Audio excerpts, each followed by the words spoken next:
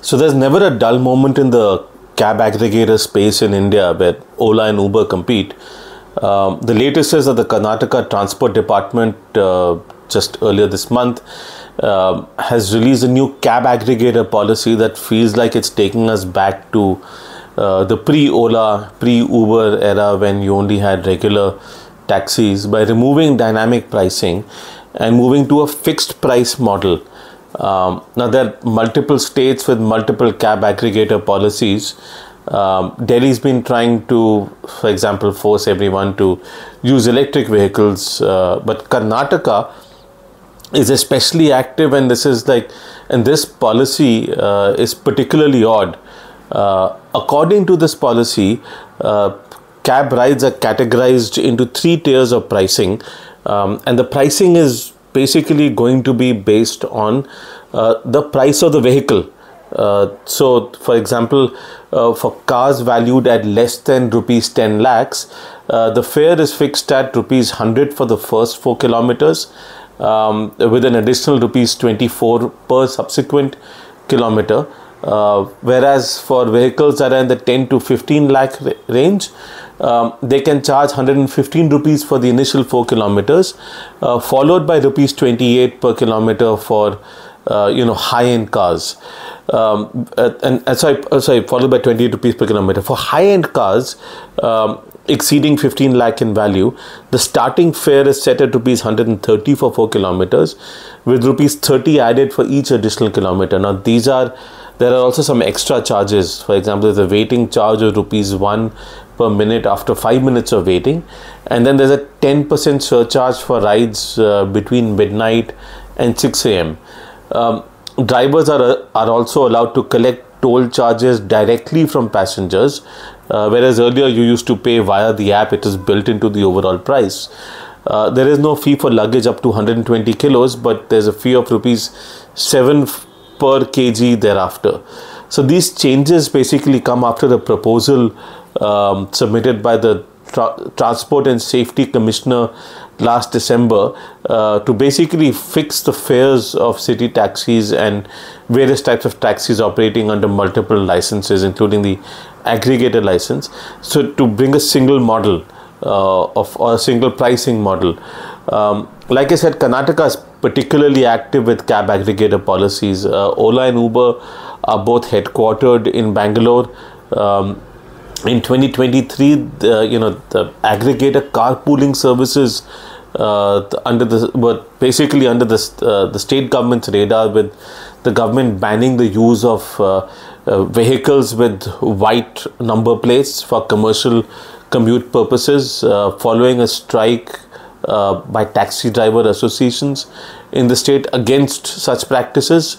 Before that, there was a ban on app-based auto rides in 2022.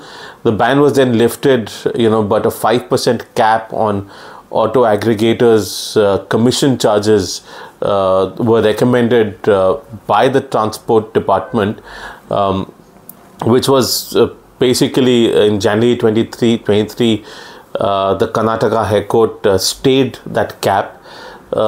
So here's Karnataka is very, very active in that sense, and here's how I see it. Like the dynamic pricing, which is being restricted over here, often known as surge pricing, basically adjusts fares in real time based on demand and supply and other factors. It's like this is what we learn in school.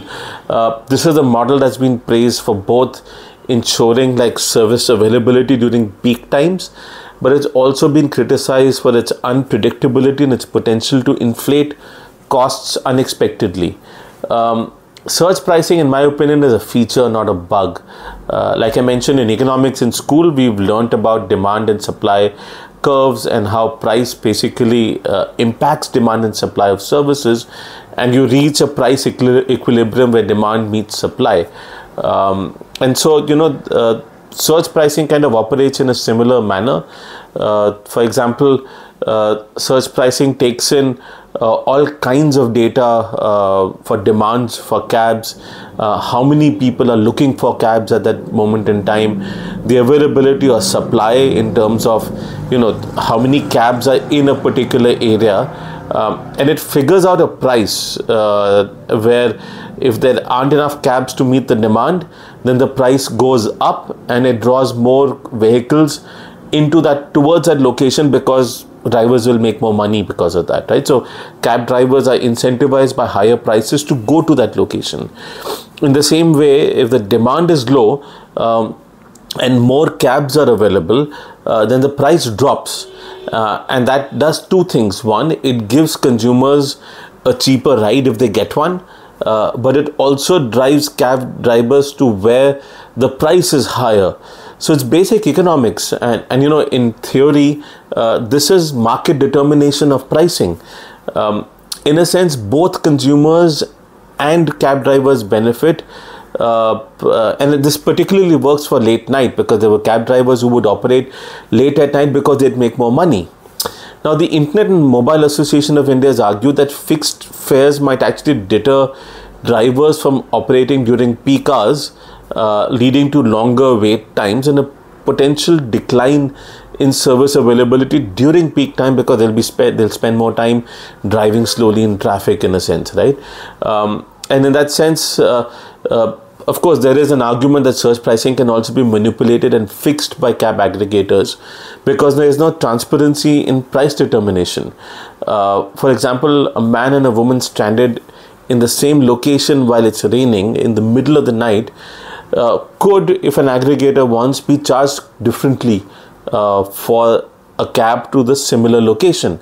So cab aggregators can do user specific pricing as well, based on determination of how much someone might be willing to pay for a cab based on all the data that they have about them. For example, they could have some very high-end investment apps on their devices and can think that this person is willing to pay more. So sometimes surge pricing can be manipulated, it can be exorbitant. And in the past, regulators have capped surge pricing to a certain percentage of the base fare, like 2.3x or 2.5x of the base fare.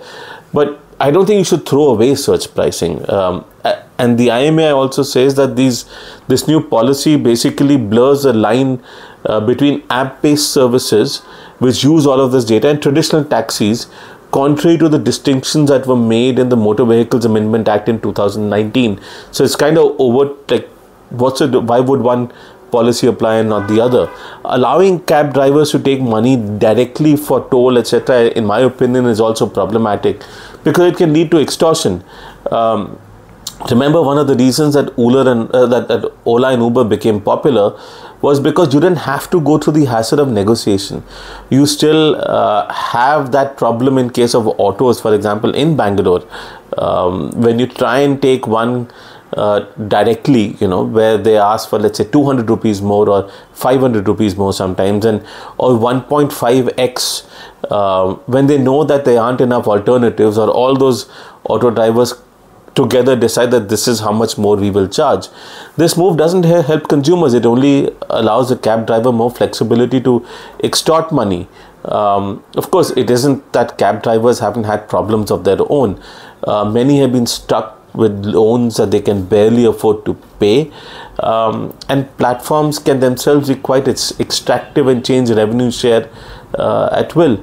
If when they were starting out, they offered much higher incentives to cab drivers, which drew all these cab drivers into the space. They took loans, they bought and bought cars, and some of them have contemplated suicide because they haven't been able to afford to pay those loans.